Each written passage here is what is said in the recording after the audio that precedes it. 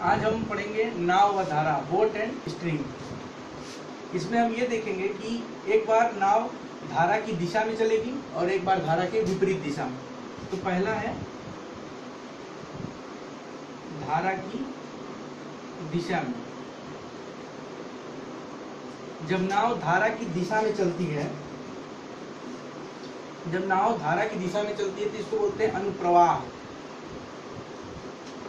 अनुप्रवाह बोलते हैं इसको।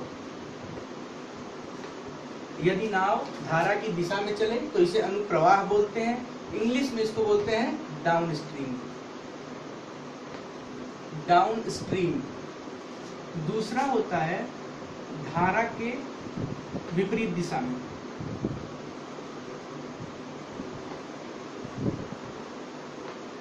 यदि नाव धारा के विपरीत दिशा में चले तो इसे हम बोलते हैं ऊर्ध्व प्रवाह।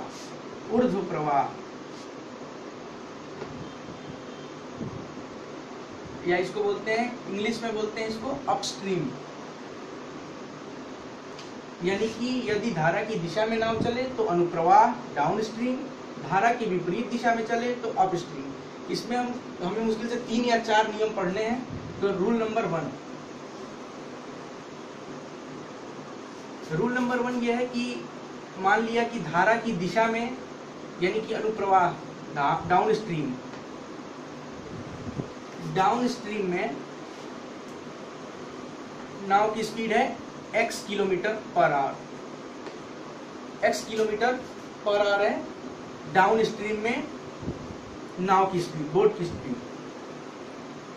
अप स्ट्रीम में दिया है, अप स्ट्रीम में स्पीड है y किलोमीटर पर आवर। ठीक है, धारा की दिशा में x किलोमीटर पर आवर और धारा की विपरीत दिशा में y किलोमीटर पर आवर। तो इसमें हमें पूछेगा कि नाव की स्पीड क्या है। नाव यानी कि बोट की स्पीड शांत धारा में, नाव की चाल शांत धारा में, नाव की स्पीड शांत धारा में क्या होगी। जब ये पूछेगा तो हो जाएगा x प्लस वाई बाई 2। धारा की दिशा में नाव का चाल प्लस धारा की विपरीत दिशा में नाव की चाल डिवाइड बाई 2। आप stream velocity plus Y stream velocity upon 2 होती है नाव की चाल शांत धारा में। धारा है ये। अब इसमें पूछेगा धारा का चाल क्या है। धारा की चाल, तो धारा की चाल होगी x माइनस वाई अपॉन 2।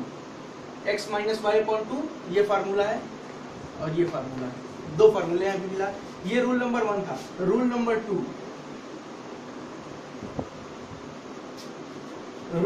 अब इसमें एक एग्जांपल देख लेते हैं। जैसे दिया रहेगा, क्वेश्चन दिया है कि नाव की चाल शांत धारा में निकालनी है और डाउन स्ट्रीम में वेलोसिटी दी है 5 kilometre per hour. Example, down stream velocity 5 kilometre per hour, up stream velocity 4 kilometre per hour. तो हो जाएगी नाव की चाल शांत धारा में, स्टिल वाटर,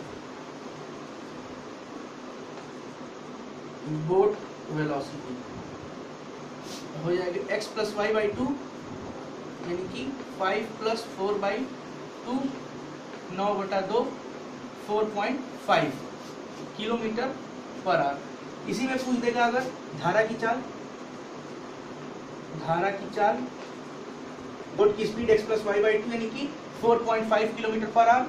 धारा की चाल निकालनी है हमें, तो x minus Y by 2, 5 minus 4 by 2, 5 minus 4 by 2 यानी कि 1/2 हो जाएगा 0.5 किलोमीटर पर आवर। ठीक है,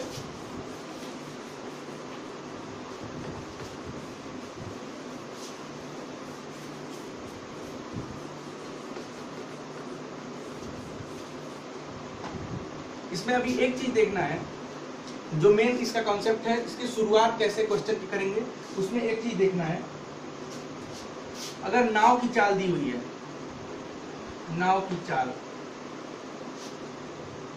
दी है x kilometre per hour, x kilometre प्रति घंटा नाव की चाल दी है, और धारा की चाल है, धारा की चाल y किलोमीटर, ये रूल नंबर 2 है।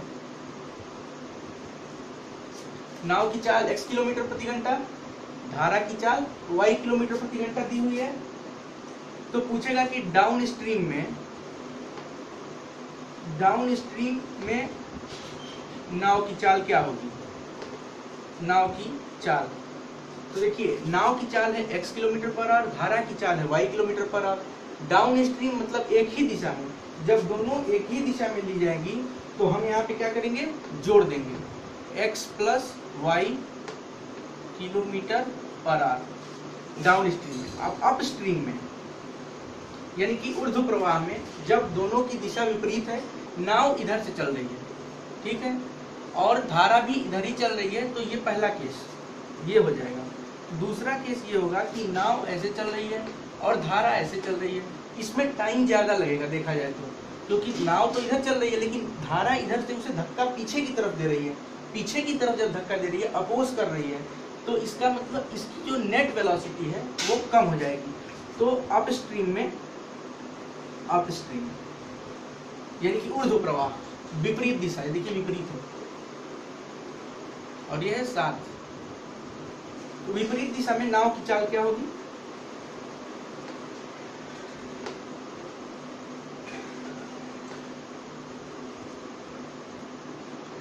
x माइनस वाई किलोमीटर प्रति घंटा। ये सब नोट करते रहिएगा, ये फार्मूला है। देखिए पहला नियम बताया था हमने, दोनों को जो डाउन स्ट्रीम और अप स्ट्रीम की वेलोसिटी दी हुई है, नाव की चाल निकालनी थी और धारा की चाल निकालनी थी।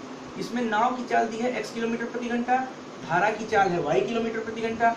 यदि दोनों की दिशा एक हो यानी कि डाउन स्ट्रीम अनुप्रवाह हो तो x plus Y kilometre per hour, up stream हो तो x minus Y kilometre per hour. ये हमारा क्वेश्चन है। जैसे मान लीजिए क्वेश्चन दिए कि धारा के साथ नाव की गति है 14 किलोमीटर पर आवर, 14 किलोमीटर प्रति घंटा, ये क्वेश्चन है। धारा के साथ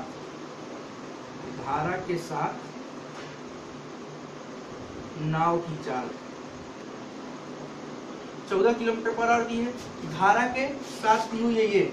अब देखिए इसमें दिया है धारा के विपरीत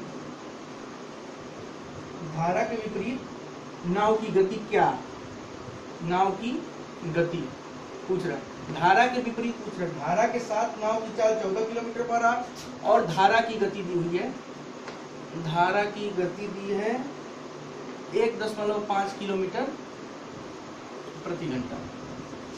धारा के साथ नाव की चाल 14 किलोमीटर प्रति घंटा, धारा की गति 1.5 किलोमीटर प्रति घंटा।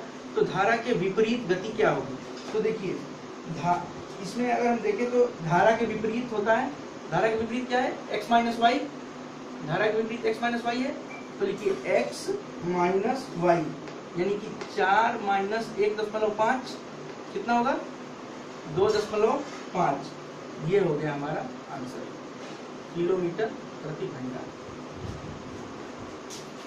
धारा के साथ नाव की चाल 14 किलोमीटर प्रति घंटा है, धारा की गति 1.5 है, यानी नाव की चाल है 14, धारा की गति 14 है ना, ये इसको 14 नहीं 4।